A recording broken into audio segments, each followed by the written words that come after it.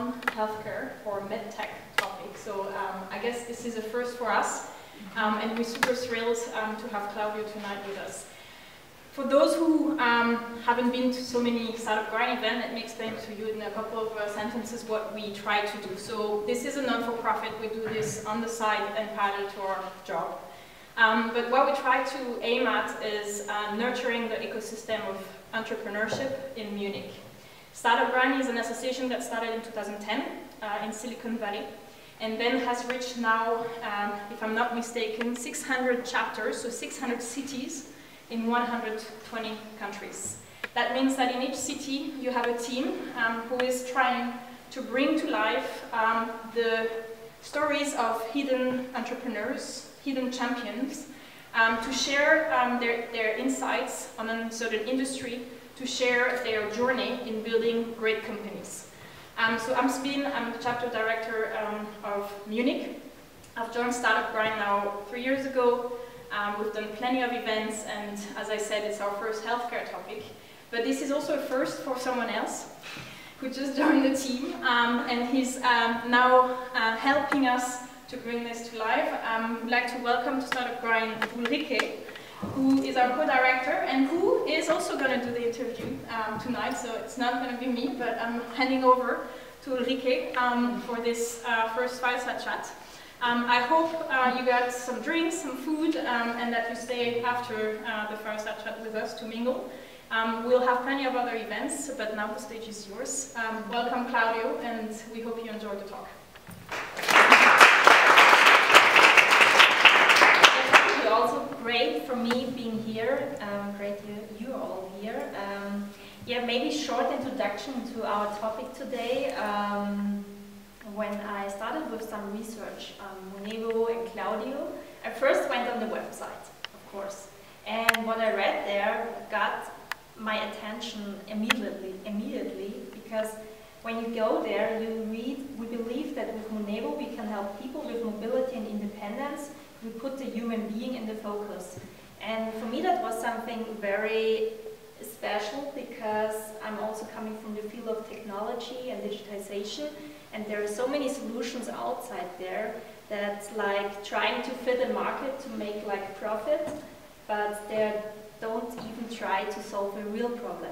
And what I'm seeing with Munevo is that they're solving a real problem, and that was super fascinating for me. So what is Munevo doing? They, most of you of course know, but I will also introduce it a little bit. Munevo is developed a Smart Plus application for wheelchair users, so that they can control their wheelchair by moving their head. So that means a huge gain in autonomy and also rising the quality in their lives. So for us it's super good to have Claudiu tonight here, so welcome, and we're happy to hear your story now.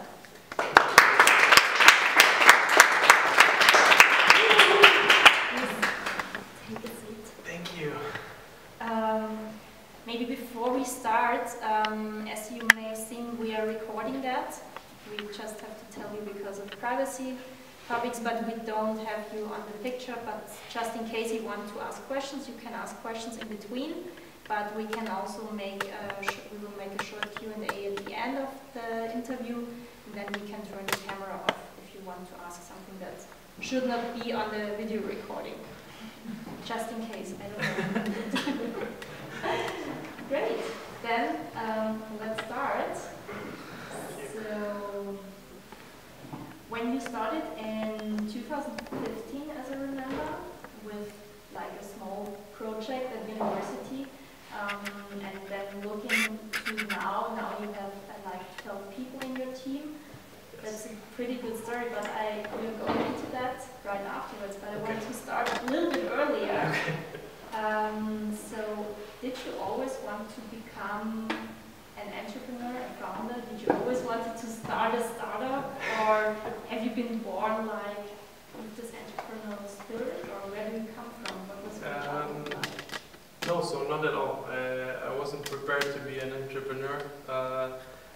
So I was born in Romania. When I was 7, I moved to Germany. I started studying, also first in my family, and then while while studying, this idea came up, and usually I was working always as a part-time consultant. So I always thought, okay, I'm going to become a consultant, work, and then like, yeah, be successful in that way. But this idea just happened by coincidence, and then everything turned around, and now I launched a company. It's doing very well, and I never imagined that I would be an entrepreneur.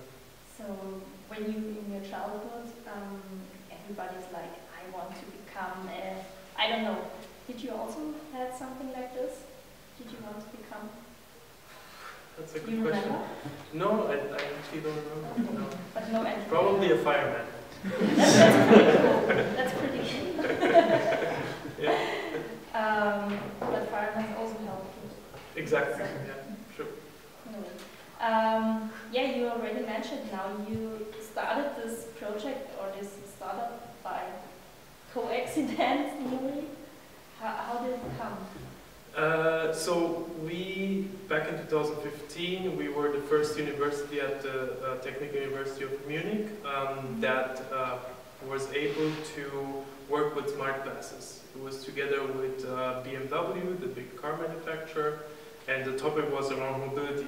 So immediately all of the other student teams tried to do an idea that is around automotive. But our supervisors and professors told us that we can do anything we want, just have to be creative and use it in a smart way. And one of my colleagues at that time, he did his civil service in a home for disabled persons. And in that home there were a lot of wheelchair users. And that's how in the end we got the idea to connect the glass to the wheelchair and see what happens. What happened? Well, what happened was that the first couple of months we didn't know where to start because we were all information systems students. We didn't do anything with engineering, let alone medical products or anything. So we first started to get our hands on a wheelchair, and that was already a big challenge because no one could give us one. So until, I don't know, month 3 or 4, we finally got one, and then we started developing and nothing worked.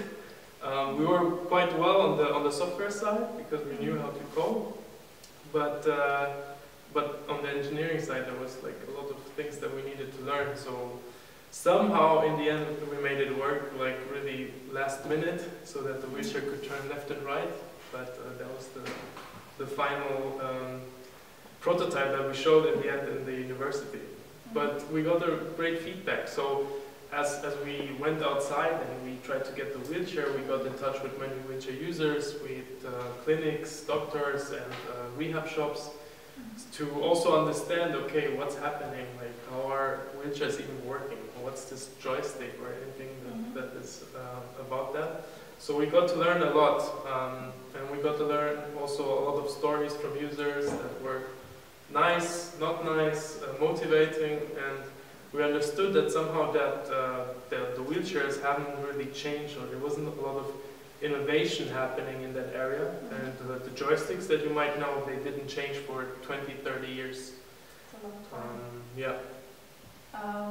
Did you have the feeling that the wheelchair producers didn't see the urgency for that, or the need for changing something at that time? Yes, I would say so, because the industry itself is very traditional, conservative, so it's a lot about mechanical stuff. You build stuff with like metal and everything. So software and digital things, or like innovations as it is, didn't happen so much yet. So that's why we also decided, but not just because of that, also because of the stories from the users that got our attention, and our motivation started from that.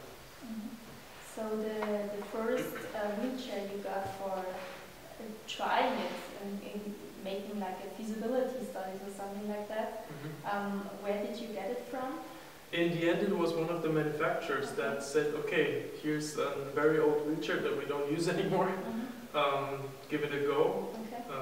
And then we did, and then after we showed them the final prototype that was kind of working, they were really amazed by it. So they said, okay, keep the wheelchair, try to continue your development, and that's what we did. We continued to further develop it. We did it next to our studies, next to our part-time work, and then that helped us not only financially, but like to really then 100% focus on this topic after our studies. Mm-hmm. So the time you had this project at university, it was like 6 months? Mm-hmm. Yeah. And then afterwards you decided to continue, but yeah. you already mentioned you were also working as consultant? Yeah, yeah, yeah. And you were studying? Yeah.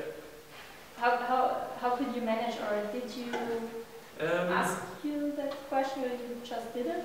I just did it, yeah. I don't know how I managed it in the end, but somehow it worked, and it was basically at the end of my studies, so I just had like 2 or 3 courses, 2 or 3 exams, and the final thesis. So the final thesis was flexible. I could do it whenever I wanted. I didn't have to be in class or anything. So I don't remember, but I think I did it over the weekend. Okay. Yeah. How long did you do this in parallel, like working and doing this project? So from beginning of 2015 until I finished in October 2016. Mm-hmm. So more than a year. More than a year. But there was a huge gap in between where there was some other challenges that I had to deal with. Okay. So yeah, so basically then with this team that we found, we started the project. It went really well. We developed, and at some point there was this decision to be made. Okay, are we really going to focus 100% with the government grant and so on? And then all of the teammates didn't want to continue. I was basically the only one left, and I didn't want to like just leave it as it is. And then I started to look for a new team. How did you do that? I did multiple things. So I reached out throughout all Facebook groups, startup founder search, and so on. I reached out through LinkedIn, through the Unternehmertum-Netzwerk from the TU Munich. In the end, I was very not really successful with that. It started then later, but the most successful thing that I did is just take the wheelchair with me and drive around the campus in the university. And the cool thing about that is that the wheelchair, when it's connected to the glasses, it's wireless. So you don't necessarily have to sit inside the wheelchair, but you can drive it from somewhere behind a tree or a door. So people would think it's driving on its own. And that's how I met then, finally, also the Pesh is here, but also Ashish, who were both at that time studying informatics. So that's how it started. I found these 2 guys, then I found a medical student that helped us also with the medical side, and finally through a friend of a friend we also found an engineer, so that we really had the balanced team of all different areas that we needed to continue. But you didn't know each other at all at the beginning, so No. you just found the guys. I was really lucky, yeah. So would you say it was really luck, or also how did you decide to take them on board?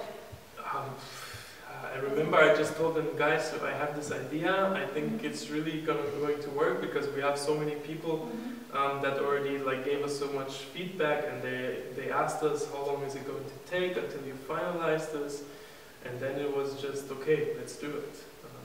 So there was not a lot of discussions going on. Just doing it. Just doing it, yeah. And did you think about like finding people to help you that have kind of background in medical stuff or something, or was that something that you didn't think that much about? Or yes and no. Maybe it would have been smarter to find someone with some expert knowledge on medical products, because that was the next big challenge. So we had this medical student who helped us with that specific topic, but also in the end he also had to leave because of his doctor, so then we didn't have any medical background. So we had to work on this on our own to get an understanding of all the medical product area and what we need to do with regards to certification, what you need to test, clinical studies and all of that. So that was hard. Yeah, I think that finding a good team and also co-founders that fit at the end is a thing that many founders are struggling with. Many people are looking for good co-founders that also the values of some kind have to fit. What would you advise if you would speak to other founders? What should they look at? Like if it fits on an emotional level, or if they should bring the background in the industry where you want to make your startup. What would you say? What's important? Yeah, so I think a bit of everything. For my case, I think to understand the vision of the goal of the whole journey, and that is still like implemented until today. So our vision is to help people in the end, and this is our main task and goal in the company. So if you try to find people according to that vision and goal who understand it, I think that's your best shot. But also taking into account the balanced team and all the necessary expertise that you need in the team. At that time, what was your vision? Was it already like the same that you told us now, or? Yeah, so at that time there was this switch in my personal motivation when I stopped thinking about becoming a consultant, but I really switched to becoming an entrepreneur that can help people in the end. And it started with all this information about the people, what they have to go through, how their lives are depending on these kind of technologies, the different stories that really can motivate you a lot, and then also the reaction when you talk about it, and then when they test it finally, even if it's not working really, but they still understand the impact that it can make on their lives then in the end. When you started with continuing with the project, and you were still in consultancy, did you think to quit the consultant job one day, or were you still like, okay, I will be consultant, but I like this project and I will give it a try? Or what were you thinking about? So I was always thinking I need to stop doing other things on the side. I need to really focus on this, because there was so much work that needs to be done, and I couldn't have another job as a side thing going on. So that was always the goal, to quit this, finish your studies. That's what my mom told me, finish your studies, and then continue this full time and full focus on that. Yeah. What are your parents saying about that you're a founder now and not a consultant? Yeah, well, they still have challenges to understand what I'm doing. We're getting there, but at first they said okay, do it, but if it doesn't work, don't do it, go to BMW, be a consultant or something else. So they weren't really, they didn't understand what I'm doing, but like I said, we're getting there. They understand it better and better, day by day. But would you say that your work at the consultancy could help you in some way now, or at the time when you started with the startup? Definitely. So all of the expertise that or the knowledge that I gained, or the methods that I got from the consultancy, for how to communicate, how to work professionally, how to do some project management and all of these things, they definitely helped me in some form, how I use it also now for the company or for the startup. So it really helped me. Yeah. Okay, so at the time you already had found your new team, and you were going through all the medical know-how stuff and so on. Did you also have mentors at the time? Yes, so that was again being very lucky to study at Technical University of Munich, where you have an amazing network and a lot of coaches that help you with certain topics, when it is about financing or when it is about how to even set up a company. And then from the beginning on, we had the chance to get early on a mentor that was from the TU Munich network, who was already a medical technology expert, who already sold his company successfully and is now just investing in other companies, and who already also had some experience with wheelchair industry, because he invested in another startup that is doing some other form of wheelchair. So he helped us also a lot from the beginning. Okay, so also getting the knowledge that you were kind of missing a little bit in the team from mentor. Yep. Okay. So how did you get from that very good going project with your new team to a successful business model? What was the way? What was the way? The way was we had to work through many medical product regulatory and regulations and laws, talking to a lot of experts, getting the product ready, and we're still developing more and more functions and features right now. But as soon as we had really a clear path towards the regulatory side, so we knew, okay, this is what steps needs to be done, and this is what steps needs to be done for the product, then we were pretty clear on that. And after that, there was another phase where we had to think about the business model and how we can get it to the user. But that was also, again, straightforward, where you understand the reimbursement process of medical products in Germany or Europe.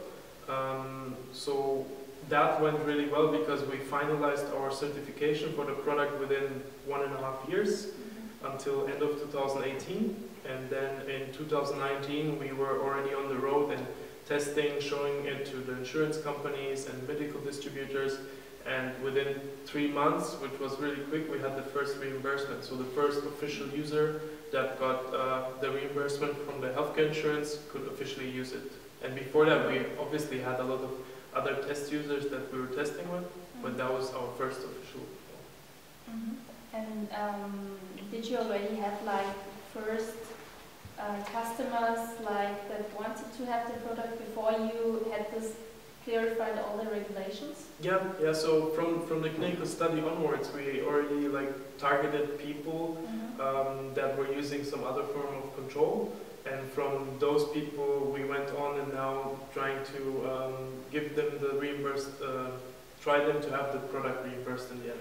And also from before, there were some users that are now, we're now in the process of getting their reimbursement. Afterwards, how do you get user right now? Yeah, right now, we started in the beginning of 2019, and we did it's called a roadshow, where you visit a lot of hospitals or medical distributors, and they usually then know some users, and they get in contact with them, and they invite us, so we go there and test.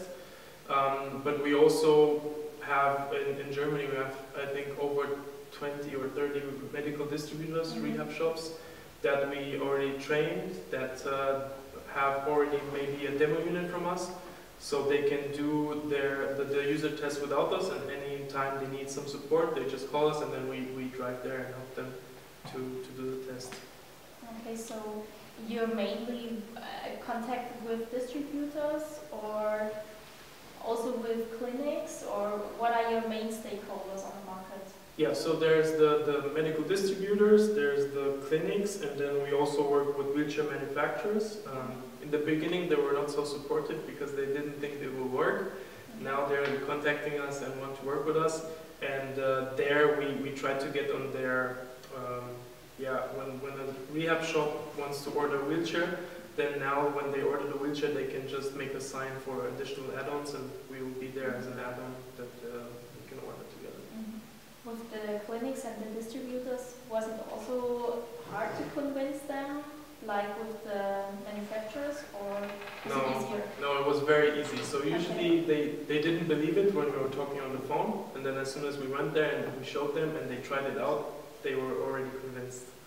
Okay. Yeah. Nice. Interesting. Would you say that how many manufacturers are you now connected with, or how many manufacturers are there on the market? So they're not a lot. They're between 8 to 10, maybe more, maybe 12, and we're connected to almost all of them. So we're missing 1 or 2 in the US, and maybe some from China, but other than that, we're connected to all of them. And where do your customers come from, mainly? So it's mainly Germany still, or is it Europe-wide, or? Yeah, so we have already customers in Austria and Switzerland. Well, I would say we have already users in Germany, Austria, Switzerland, but we have already also customers of, for example, demo units in Denmark, in Norway, we're launching now France and Netherlands. In Israel we had a demo unit, and we had already meetings with the Ministry of Health there. So it's ongoing. We're receiving a lot of requests from users from clinics all around the world. Okay.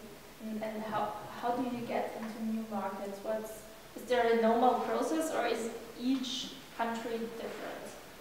It depends. So first thing is that it is depending on country to country. So you have different healthcare systems. For example, in the UK you have a centralized system with the NHS. So you have one really institutions that you have to contact, whereas in let's say Netherlands, for example, the municipalities will decide if the user will get the product reimbursed. So there is another task that we have to work on to understand the different healthcare systems throughout the world. And then our next steps is also moving to the US, where you require another certification. So for Europe you have the CE certification, but for the US you need a FDA certification. Okay, so that would be one of your next steps, yeah. I guess? Okay. Yes. Yeah. Is it more complicated or? Well, it depends. Some say it's more complicated, some say no.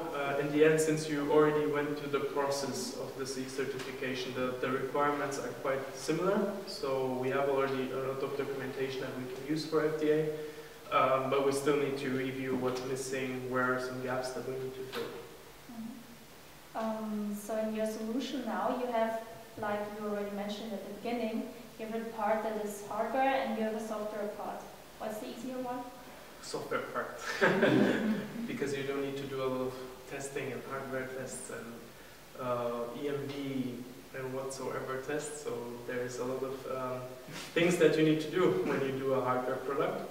And then the software. So our vision is to use the smart glass as a platform, and then add software features as we go to improve the life quality, like you mentioned in the beginning.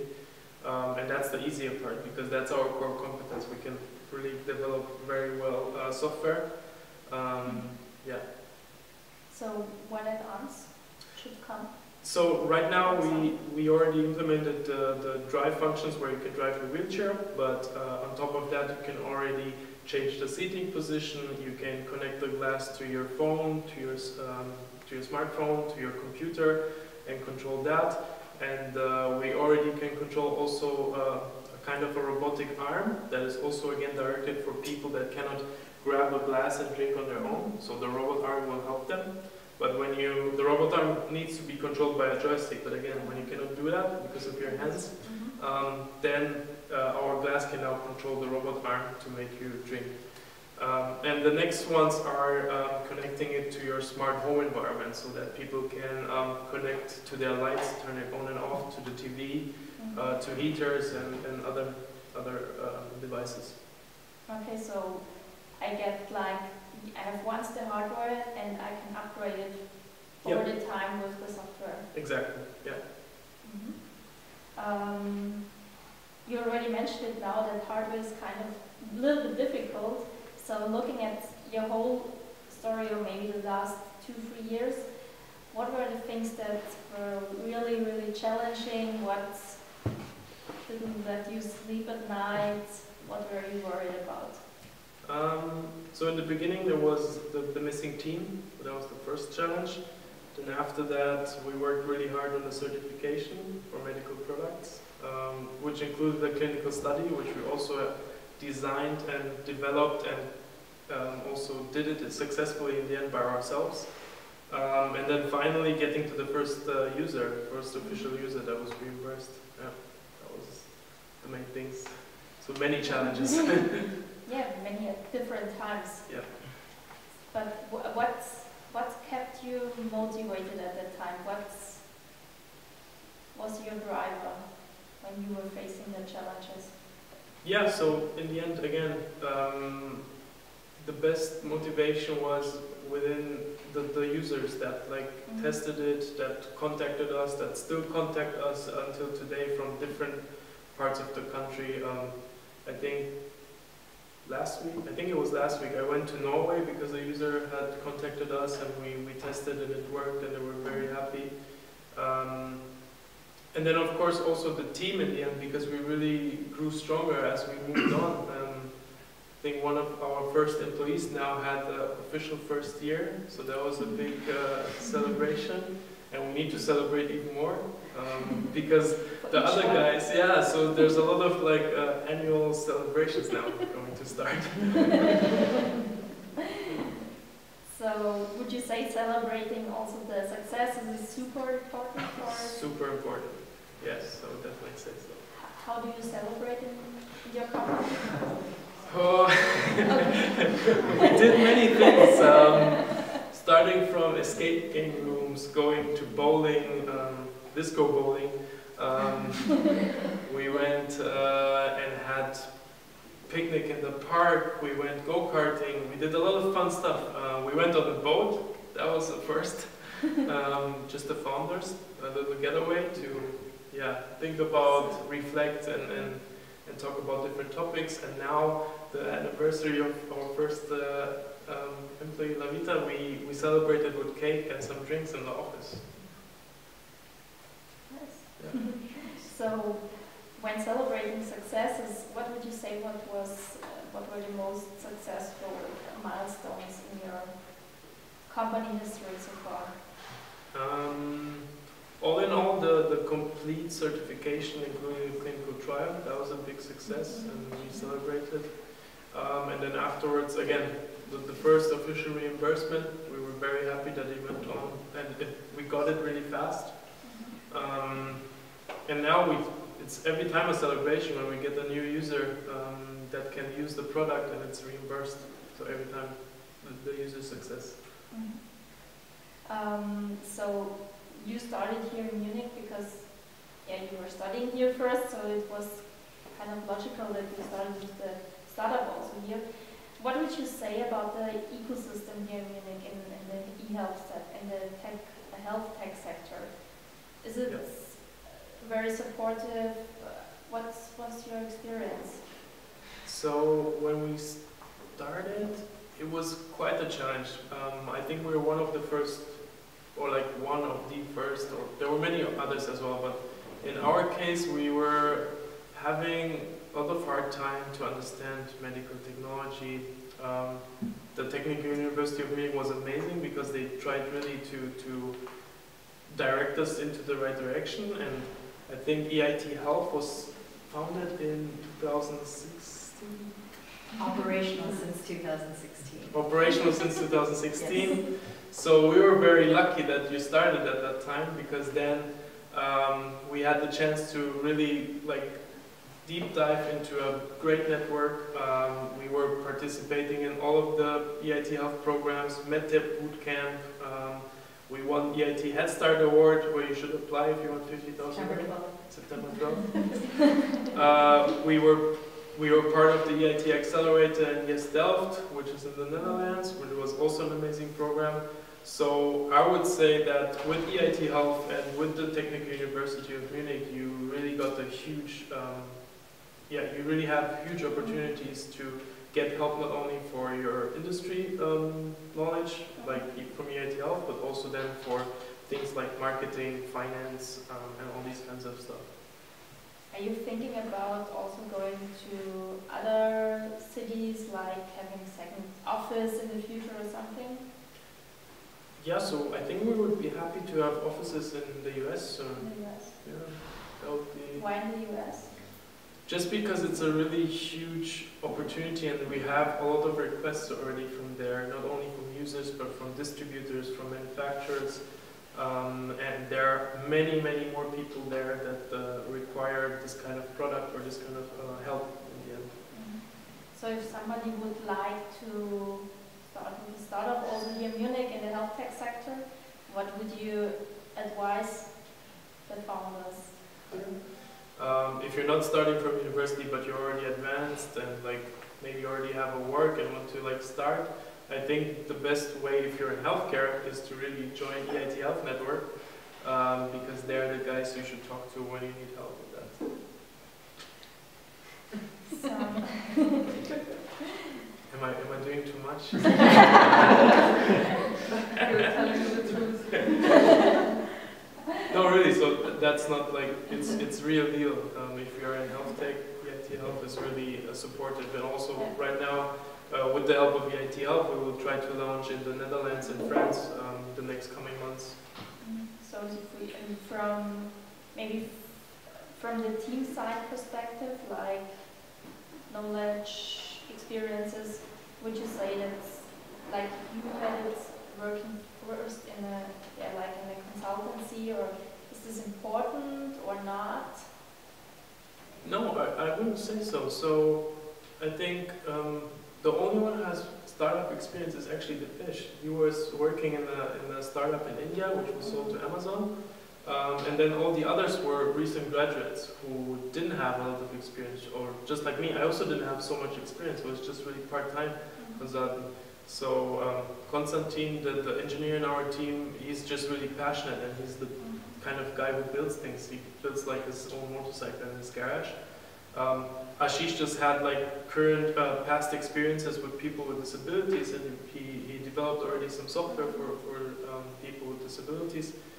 And so you don't need necessarily like a lot of experience to start. We really grew into our roles and into this journey to create a product, a medical product that is then reimbursed by public health insurance. And when like getting first contact with insurances, with the distributors, like you already mentioned that all, are there some like do's and don'ts you would like to share with people that would like to go the same way? Or yeah, so I think as a general advice, I would say stop writing so many emails, pick up the phone and call, and then you can write your email. But first of all, call. That's very much more efficient, and you don't waste a lot of time. And then the second advice is, I forgot it. Yeah. I don't know it. You don't know it? No, I also don't know it. Maybe you'll come back. We can talk later. I'll have it later. Of course. And also for yourself, when you could go back to any point, is there something you would change, you would like to tell yourself, beside that one advice maybe? Yeah, I have it now again. So when we started in 2015, and then our mentor joined, and he was always telling me like, you're really overthinking, like really just do it, and you'll see what happens. So at that time when we started, and also in the beginning with the new team, we were still like thinking a lot, overthinking a lot, trying to make the product really perfect, trying to make everything perfect. So I think back then we should have just like do it and then see what happens. Maybe one last question before we are opening up to the others. How are you moving forward? What are the next steps? What's coming up? Well, next, like I mentioned, we're trying now with EIT Health to enter the Netherlands and France. That will be really the next months. We are in 2 or 3 exhibitions where we present again the product. We are working on the systems in Norway as well. And first and foremost, we will focus on the US launch. That includes FDA and a lot of other topics that we need to deal with, setting up an entity in the US, doing the whole tax things that you need to do for that. Yeah. And also working on different features. So the smart home feature will hopefully be launched soon. We are developing a new piece of hardware, even though we shouldn't, but we're doing it. That will be launched in 2020. We're always doing more research on new technologies, like smart glasses, but also other technologies that are related to eye tracking or human-brain interfaces. So we have a lot of things to do. And we're also raising a new investor round. So if anyone knows someone. So when you're thinking like about 2025, like in 6 years, what's happening that year in your vision and when you're thinking about that? How big is your team? 2025 will be more than 100 employees with a real software team, tech stack, everything included, already live worldwide with different products and growing, basically trying to grow and help as many people as we can.